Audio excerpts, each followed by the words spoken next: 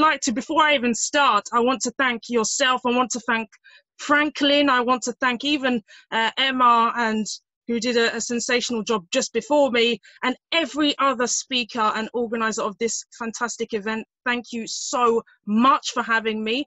I'd also like to show my utmost appreciation for the phenomenal young people who have dedicated their time and who this is what really gets to me. This is what really impresses me. The fact that you are young people that felt that the best investment of your time was to be here this weekend, this Saturday, is the wisest decision you can make. And I'm going to sit down and I'm not just going to say thank you. What I want to do that I've never really done before is I am going to give away my notes for free, my GCSE, A-level, university, for anyone who's come today. And I'm going to actually share my details towards the end, so don't worry.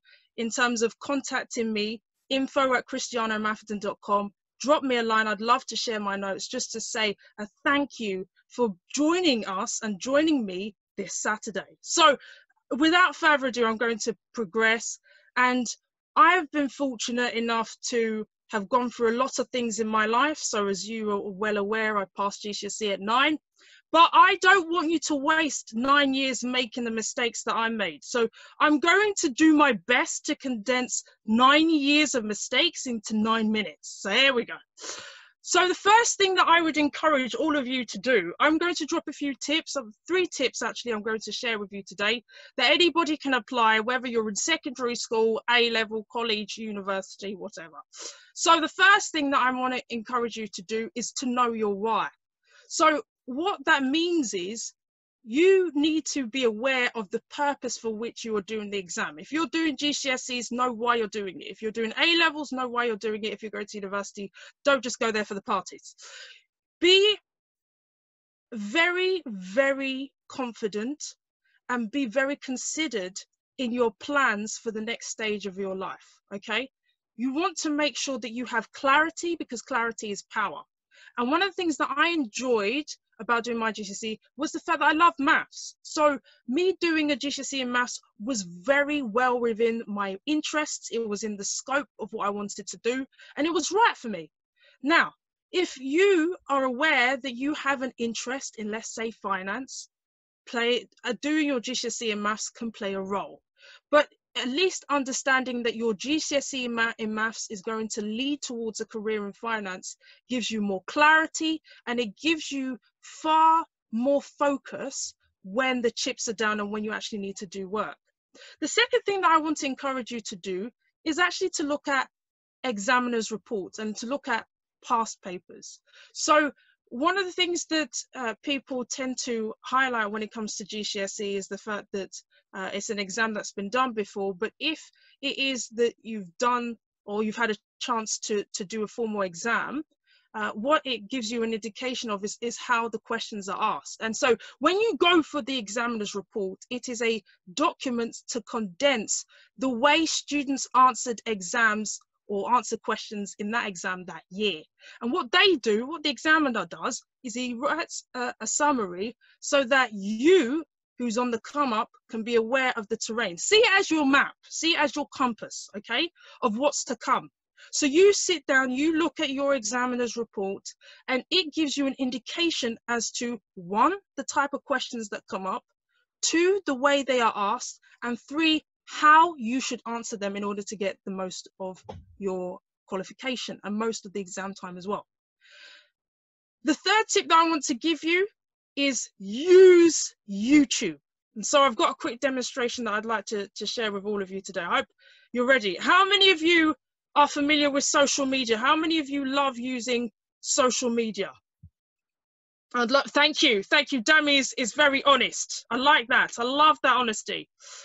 So what I'm going to show you, and what I'm keen to be able to highlight, is the importance of the tools that you use as a means of learning. Okay, so most people's parents may be very hesitant to encourage their children to use social media and those types of tools. But as I'm going to emphasize, it is a tool. It is not a source of distraction. So it depends on how you use it. A computer can be a tool for productivity, or it can be a tool for, let's say, frivolity, or, you know, doing things that you probably shouldn't be doing. But if you are the owner of the tool and you have a purpose for why you are using it, it therefore depends on two. So if you are doing, here we go, we've got this, see this as Blue Peter, see this as academia meets Blue Peter.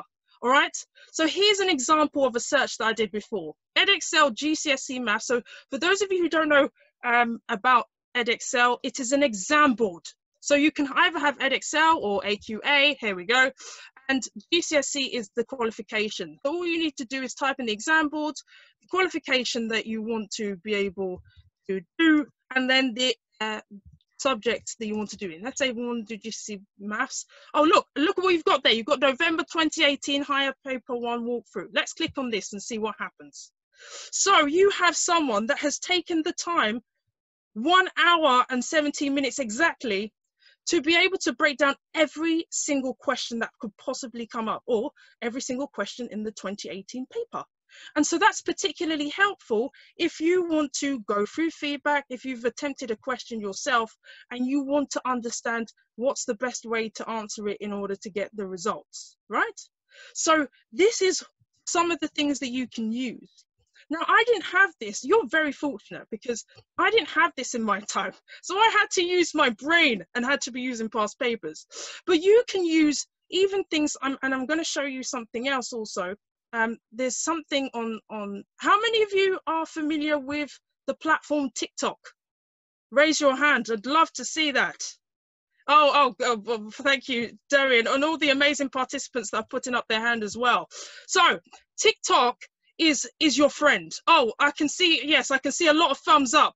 That's a fantastic platform to use. So TikTok can either be a platform for dance videos, or it could be a platform for your work. And this is what this is about, because I know some people's parents are quite skeptical about the tools that they're using, that social media is therefore a distraction, only if you choose for it to be. So what I want you to focus on is that it's not what you use, but the way you use it. And so if you use TikTok for the explicit use, and I'm going to introduce you to a profile, so get yourself ready. If you use it for the explicit use of learning, what you're going to do is you're going to find something radically different. So there is, and I'm going to introduce you to a hashtag, and I'm going to type it in the chat box as well. The hashtag that I want to encourage you to look at is learn on TikTok. Learn on TikTok. So hashtag learn on TikTok.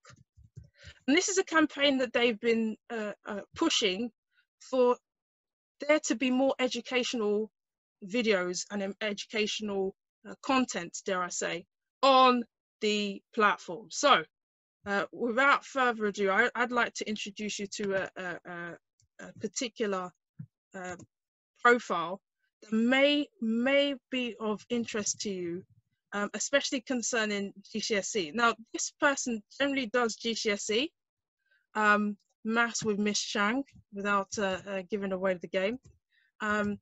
But what she does is she does very entertaining videos. So I'm going to share my screen again so that you can see some of the stuff that she does. So that when your parents see you on TikTok, you can be like, yes, I'm actually doing work. I'm not just faffing about and looking for ways to waste my time. So here it is. If you want, but I thought I'd show you this first. Maths with Miss Chang. So here, what we've got is she's taken the time to be able to explain different concepts. If I can go down, here we go. We've got fractions of amounts. We've got finding the range from a set of data. And so this can be, instead of you just sitting down, you know, listening to music, why don't you listen to music whilst watching a times table video trick? You know, and why can't you sit down and listen to music whilst doing Pythagoras theorem? At least that way it's far more entertaining than sitting down and just watching the video. So you're not just enjoying the music, you're also learning something too. And so one thing that I think that I've been very fortunate to be able to do is that through the learning process, you can learn multiple subjects at the same time, or you can be doing multiple things at the same time, and it increases your productivity. So instead of you just going on the computer playing games, why don't you play maths games? And so the last thing that I'd like to encourage you to do, or my last tip, is to make your learning interactive. Make it interactive. Do not make it boring. It's very easy for you to sit down and just be doing work and be doing lines, and that's great. Don't get me wrong, it's great to be able to express your learning in that way. But I think it's far more productive and far more useful to you if you use things like this. Now, I wonder whether any of you have come across a site called Twinkle. Raise your hand if you have. Okay, so it seems to be, doesn't seem to be that popular. Doesn't see, okay, I see a few hands up. Favor, thank you. Arinze, lovely, lovely, lovely, lovely, lovely, lovely stuff. So Twinkle is a site. It's actually a resource site that is now coming up with more interactive resources that was created out of a frustration. So a teacher who was frustrated at the lack of resources they had set it up in their spare time, and then and then now it's turned into one of the biggest subscription websites for education in its category. So one of the things that I'm fortunate enough to do is I managed to speak actually to the woman involved in Twinkle, and she kindly shared some of the resources that I'm going to share with you that she would highly recommend. So again, everyone that comes today, if you are interested in GCSE maths resources, I would love to be able to arrange that with Franklin to send across to you, so that you can double for your trouble and really be able to leverage maths learning outside of the classroom. So I'm going to call it up, and let me know if this is of interest to you, especially those of you who are doing GCSE maths. If you don't mind me asking, I'd love to find out how many of you are, I can see some of you have written the stages that you're at. It'll be great to also find out what subjects you're doing, not just the levels that you're at. Because if you're doing GCSE, you may be doing GCSE English, you may be doing GCSE Science, you may be doing all sorts. So it would be great to find out the subject as well. So I'm going to call it up, because she was quite keen for me to share this with you. So I have got to do that definitely for her, so that she can see that her resources are inspiring and encouraging people from all over. So I'm going to give you a key stage 4 maths revision sheet, which again I'm going to share with you. So let me just share my screen so that you can see. So this is it. They've got starter pack, they've got taster pack, and so these are all free resources that you can download. And again, for everybody that comes, you'll get a copy of this. I definitely want to make sure that that's arranged. In terms of the different resources and sheets that you can use to help cover the things that you don't understand. So look, you've even got art and design if you're doing that. You've got key stage 5. By the way, for those of you who don't know what key stage 5 is, that is A-level. So yes, we've got A-level here as well. And then we've got a free secondary school modern foreign language taster resource pack. So I want this to demonstrate to you that it's not necessarily what you do, but the way you do it. And so once upon a time, the reason why it's important for me to share this with you is that when I was 9, this wasn't available. So I couldn't really use that as an excuse.